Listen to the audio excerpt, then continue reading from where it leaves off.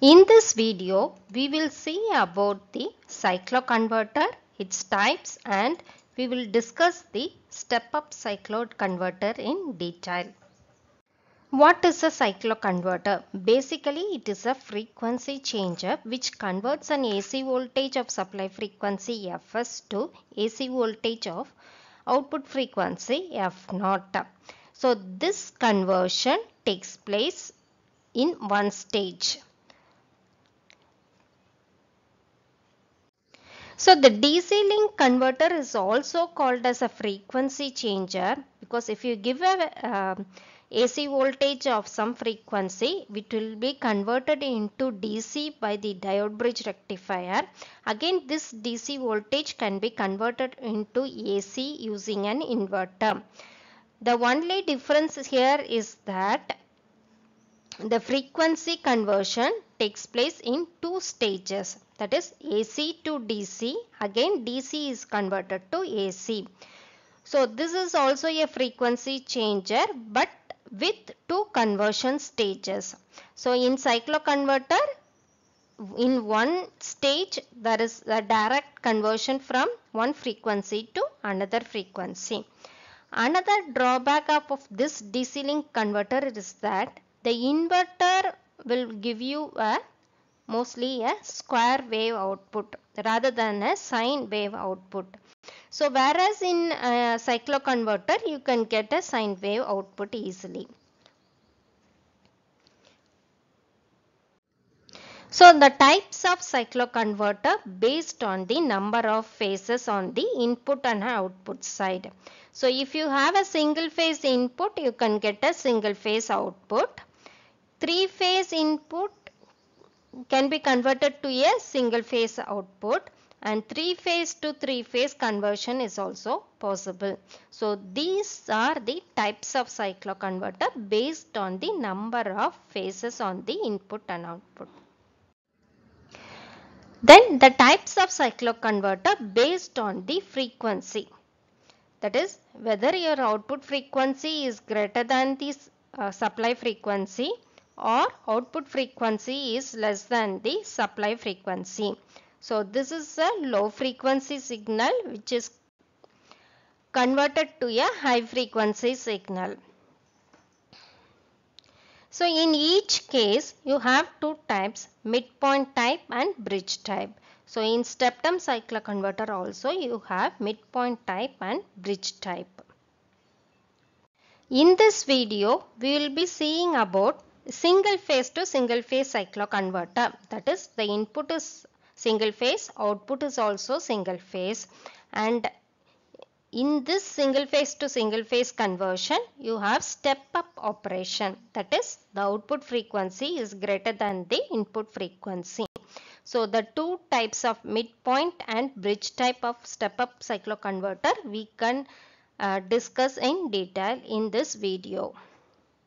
So in this we will see about the midpoint type cycloconverter. So you see the primary is connected to the source voltage and the secondary have a center tap, or the midpoint of the secondary load is connected. You have 4 thyristors, and you have to remember one thing, in this type of step up cycloconverter always forced commutation is done. It means that the thyristors are turned off using some external circuit.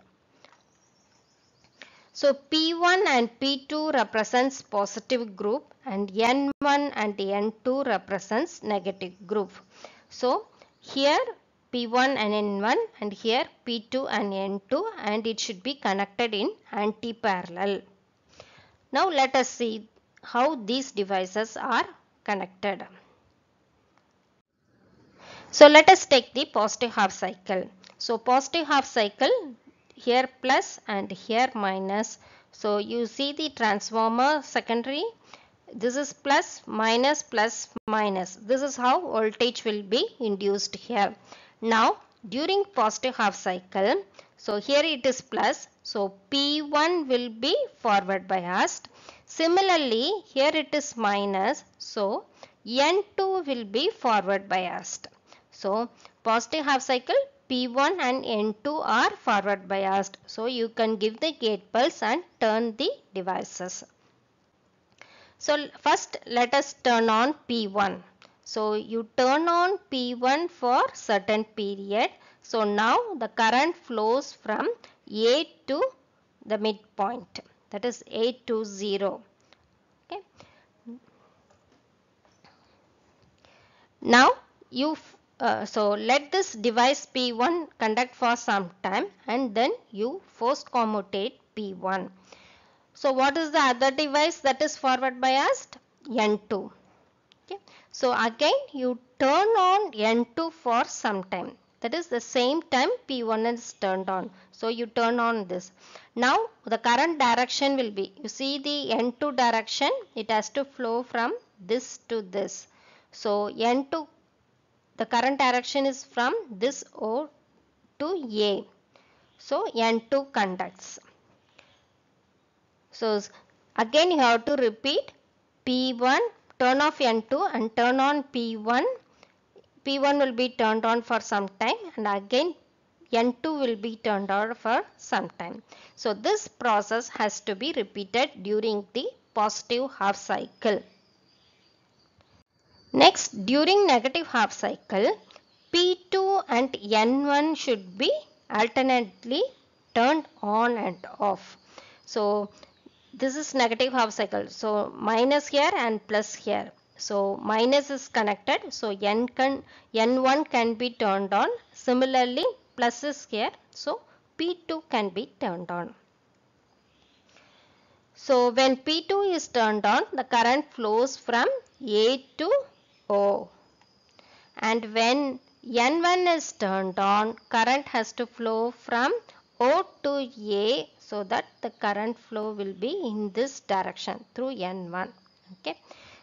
Remember, always these devices are unidirectional devices. Always current flows from anode to cathode. Now let us summarize the waveform. So what we did during past half cycle, P1 and N2 are turned on. You can see here P1 is turned on for some time, then turned off. N2 is turned on. So when N2 is on, current will be negative. Again P1 on, then N2 on, P1 on, N2 on. So this process is repeated in the positive half cycle. So take the negative half cycle. During this time, the other two thyristors P2, N1, P2, N1 are turned on and off. So by this way, you see this is one cycle, P1, N2 forms one cycle. This is another cycle, another cycle. So three cycles are there in one half cycle. So totally 6 cycles are there. So the output frequency is 6 times the supply frequency. So this is supply frequency Fs. Okay, this is one cycle. In that you are able to get 6 cycles of output frequency. So F0 is equal to 6 Fs. So this is how step up operation is performed. If the output frequency is greater than the supply frequency, it is called a step up cycloconverter. Next we will see about bridge type converter. The operation is same except that you need more thyristors for this one. So this is of bridge type. So here positive group thyristors, here negative group thyristors. You might remember this circuit. This is similar to that of a dual converter, or it is same circuit as a dual converter. And forced commutation is performed. So positive group and negative group, two thyristors are there. So in positive half cycle, so you can see here plus is here. So P1 is forward biased and this is connected here. So P2 will be forward biased. So current flows from A to 0. Next, so P1 and P2 are turned on for some time. Again N1 and N2 are turned on for some time because plus is connected here and minus is connected here. So N1 and N2 conducts for some time. So at that time the current through the device or current through the load is reversed. That is, the current flows from 0 to A. So in this case the current flows from A to 0. So the process has to be repeated again and again. During negative half cycle, P3, P4 are turned on and N3, N4 are turned on alternately. So P1, P2, N1, N2, P1, P2, N1, N2. So it is repeated. So it is similar to the midpoint type. In midpoint type, only one device will be in conduction at any time. Here, two devices will be in conduction. Otherwise, the same procedure. So F naught is equal to 6Fs. So let us summarize this one. So cycloconverter is called a frequency changer and this happens in one stage. Whereas a DC link converter requires two stages to convert the frequency. So there are two types: step up cycloconverter where output frequency is greater than Fs, and step down cycloconverter where output frequency is less than the supply frequency. So if you like the video, do subscribe to Read Electric Vehicle channel, and if you want any other topic you can mention in the comment section. These are some of the references. Thank you.